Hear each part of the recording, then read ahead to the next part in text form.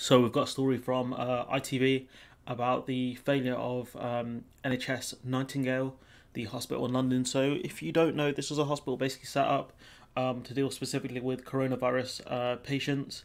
And yeah, there's I think two major reasons as to why NHS Nightingale hasn't really taken off. One is the government's fault, and one isn't kind of the government's fault, unless they knew better. But yeah, so let's dig into this article. So once opened by Prince Charles to great fanfare, the first Nightingale Hospital in East London was a potent symbol of Britain's ability to fight back against COVID-19. Government made a big deal out of it. Like, they said you couldn't build a hospital so quickly, and we did it. And yeah, it's not working. Shock. We're worried by a negative view of hospitals. Let's have a look at this. But in the 3 weeks since it was opened, doubt about the project has started to creep in. The hospital, designed to take 500 with a capacity of 4,000, has only treated 41 patients at a cost of millions a week, and there are rumblings the Nightingale is turning into an expensive white elephant. I'm not sure what white elephant is. We're worried a negative view of hospitals being allowed to develop, one senior member of the medical team said. And having so few patients, we expect to be dealing with hundreds, has not been good for our morale. So I don't know if that means they're just standing around or something. I'm not sure what that means. Asked the government why the Nightingales aren't being used, and they point to it as being one of the coronavirus success stories. There's a bit of government spin here, saying that, we don't need it because this was meant to deal with overflow. And obviously we're not overflowing, but we know that's a myth because so many people are dying from COVID-19. Sir Simon Stevens, head of NHS England, said, we have not yet had to make extensive use of NHS London thanks to the hard work of NHS staff. We have freed more than 30,000 existing hospital beds. That's because they've basically got rid of all non-essential or certain types of like surgeries and things like that and treatments in order to free up space for coronavirus patients. So that's a spin from the head of NHS England. Shame on you, big man. Shame on you. Sir Simon Stevens' spin. Government. But with further waves of corona possible, it's important that we have extra facilities in place. Senior staff have spoken that the real reason NHS Nightingale is empty is far more complex. To understand the situation better, we have to go back to a week before the hospital was greenlit. That was the 16th of March. Let's see. The 16th of March, before the lockdown, London hospitals were full of COVID-19 patients. Their intensive care units were taken over for patients on ventilators, many unexpectedly young, struggling to fight the effects of coronavirus. So if you're a young person out there, don't think you're immune to this.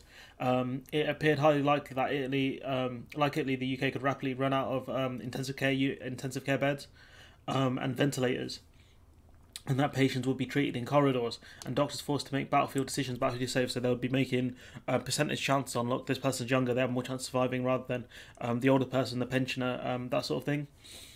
Against this backdrop, the London Hospital conceived as an overflow facility for patients with respiratory failure, is a word I can't pronounce, respiratory, whatever.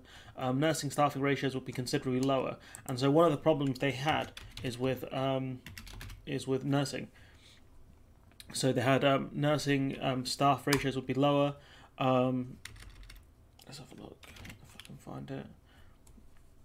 Let's start from the top here. So the idea was you'd have one nurse to 6 patients. The Nightingale was designed for ICU lung support, was not dealt. Oh, right, there it is. Sorry, this was the thing I was meant to mention about being potentially not the government's fault. So I guess you could argue it is, though. I'm not sure. It's difficult. So basically, one of the other, I think, effects of coronavirus is it can affect your kidneys, and this hospital here wasn't set up to deal with people who are having kidney problems and to give people I think heart support, cardiac support, breathing help with the heart. And so it was designed for just lungs. It wasn't designed to set up anything else.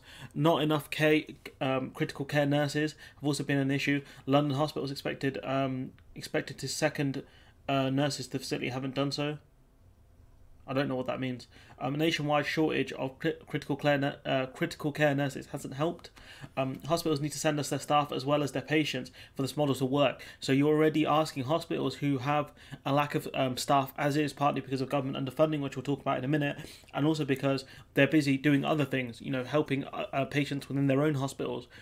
And so because there aren't enough nurses as is. The idea that, you know, you could send off the patients to NHS Nightingale hasn't worked because they don't have enough staff as is, which is strange because they complain that they don't have enough people, which has lowered morale. So I don't know what's going on here. It's just so strange. I guess everyone's trying to save face. There's also a point to the extraordinary compassionate culture that's flourished at the hospital, with high numbers of staff volunteering to fill in roles that are a huge leap from their normal jobs. Dentists have become nursing assistants, and outpatient clinic nurses have skilled up to look after ITU patients. So basically, they've gotten people. They're trying to retrain people as best they can, but they need intensive care nurses, which they don't have. And so, what's the future? If we go to the bottom. Matt Hancock looking like the place has just been robbed, and he's trying to figure out who's done it, with cancer and heart specialists warning that death tolls from other conditions could far worse exceed coronavirus. So if you look at the extra deaths that we've had, it's not just from coronavirus, it's also from people that have died of things that could have been avoided if they were able to go to the hospital, which they can't do because obviously non-essential surgeries and cancer treatments have been delayed. Because they're trying to deal with the coronavirus as much as possible. Had the NHS been at full strength, maybe more towards the 2010 ratios, it would have been in a far better place. But we know the government severely underfunded it. And so the Health Secretary has pledged on Thursday, within short order, we'll restart the NHS. So what he's going to do is going to go back on a previous save file, and he's going to press the button to restart from there. I don't know what he means, we're going to restart the NHS. I don't know. What was that supposed to mean? So if we jump to this article here, we can see that the NHS already had nurse shortages prior to coronavirus. So nursing shortages forcing NHS to rely on less qualified staff. The NHS has relied upon overseas recruitment by lack of EU nurses because of Brexit, and also xenophobia, which is tied into Brexit, now means it's taking more nurses from countries such as India and the Philippines. At present, there are almost 44,000 nurse vacancies across the NHS, 12% of the nursing workforce. So you've taken an already weakened NHS, right? That's short of massive amounts of nurses. 12% shortage. That's what they're saying here.